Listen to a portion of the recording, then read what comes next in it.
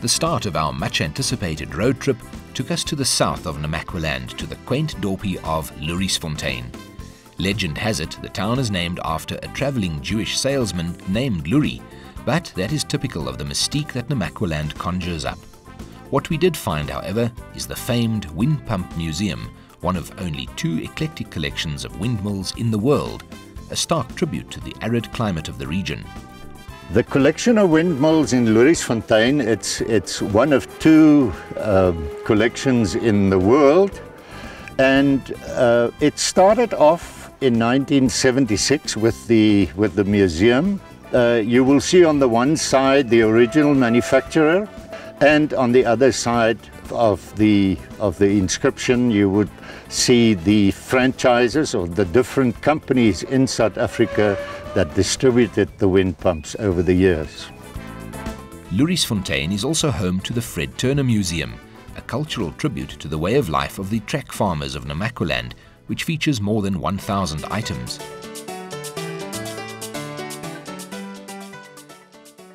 We bid LELIEFONTEIN farewell as our road trip heads south. A 5-kilometer detour leads to another hidden treasure, one of the world's largest quiver forests.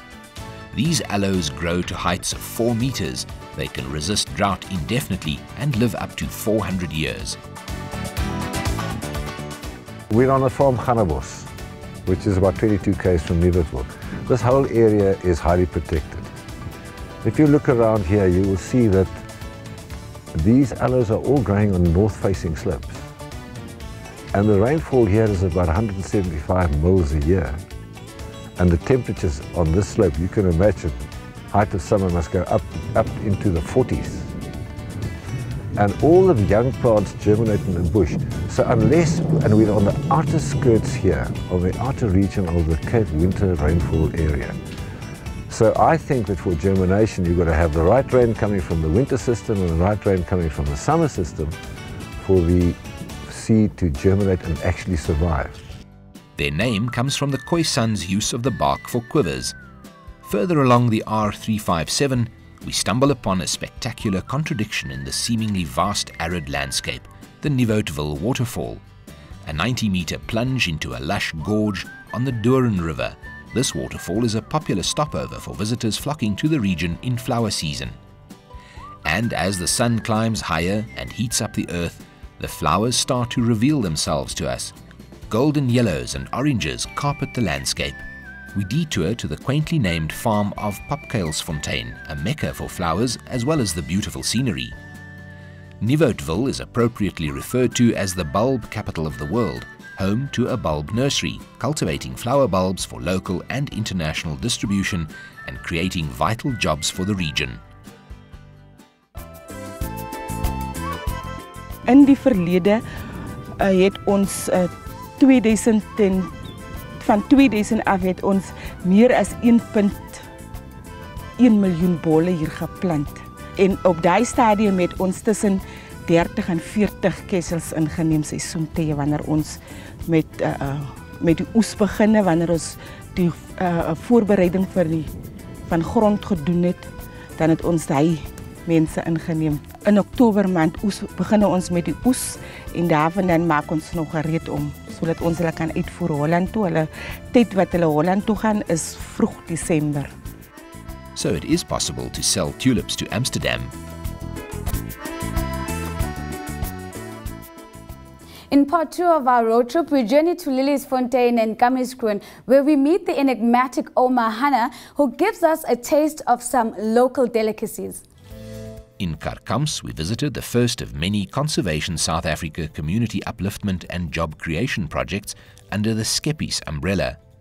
Pieter van Niekerk runs Karkams Technology Crafters, an innovative greenfields project that utilizes alien vegetation to create crafts. Pieter has already created 4 jobs and is gearing up for expansion.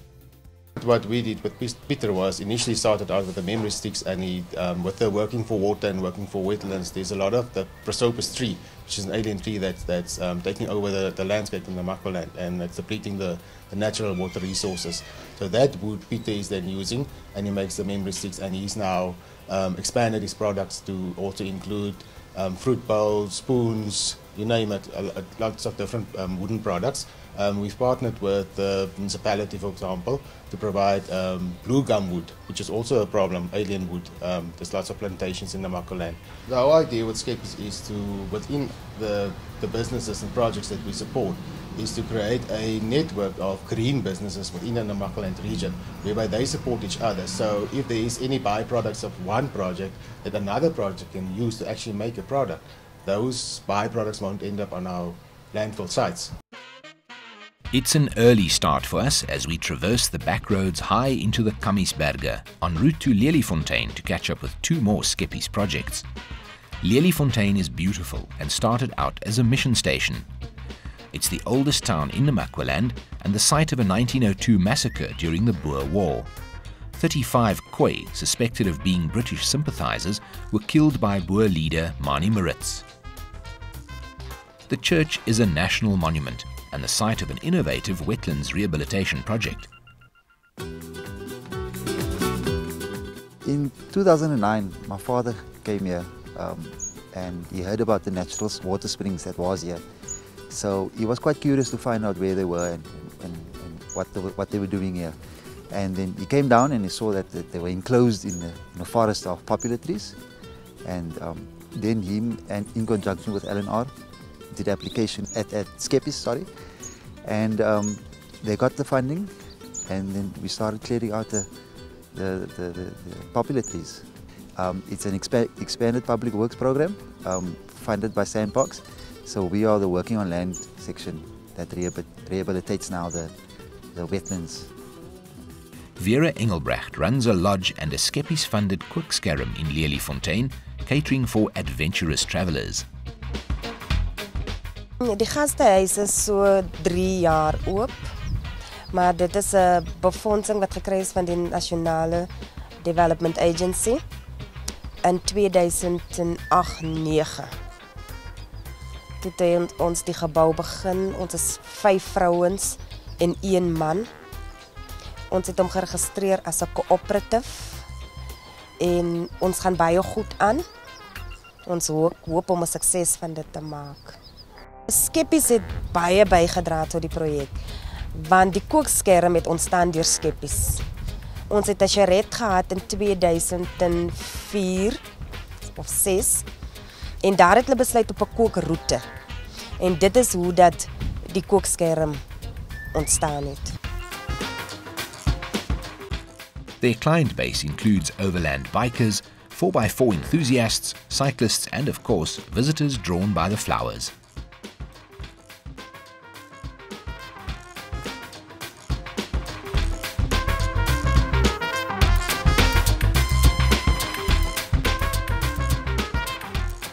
It's different because there is the desert, there is the mountain, there is the river and the good wine, no? And I enjoy, and it's good for off-road, no? And I like it. Absolutely amazing. What we found is the differentiation. As you drive along, it keeps changing. I mean, every day we've seen totally different scenery, which has been wonderful.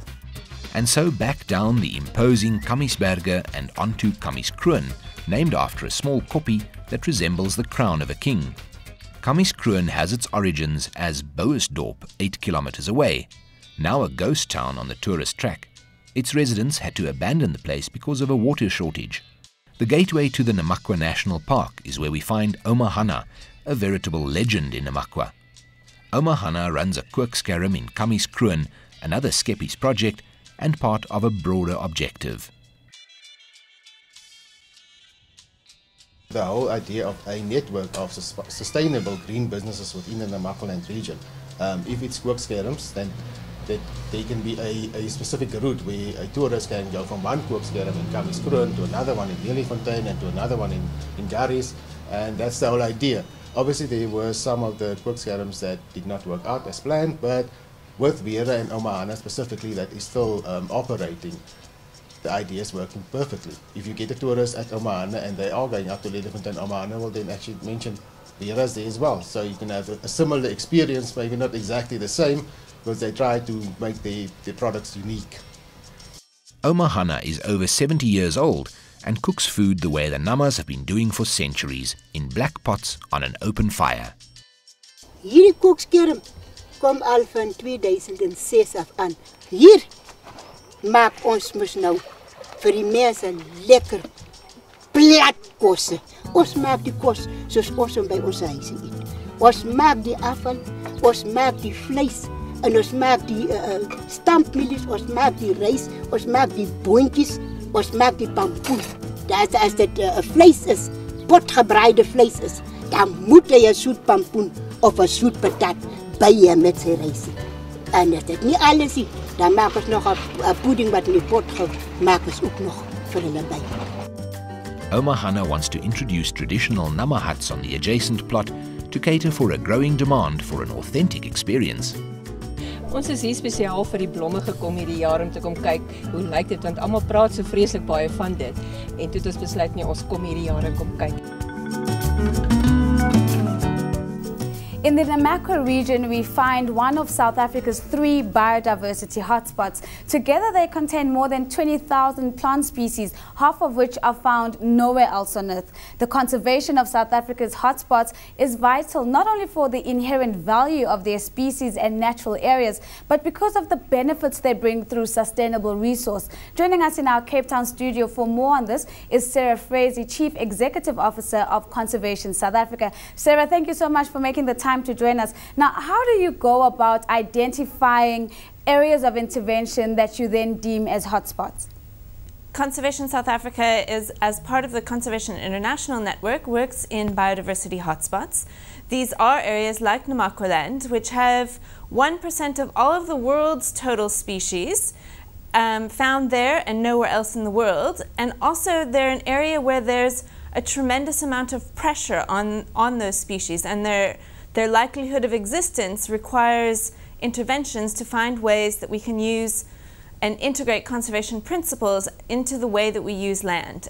Of course, sustainability must be a very critical element, a very critical aspect and element of your work. How do you ensure that the sustainability of projects once they leave your curatorship?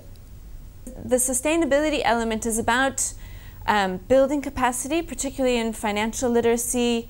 Again, another reason why partnership is important for us. It's not necessarily a skill we have, but through partners, we're bringing in financial literacy training.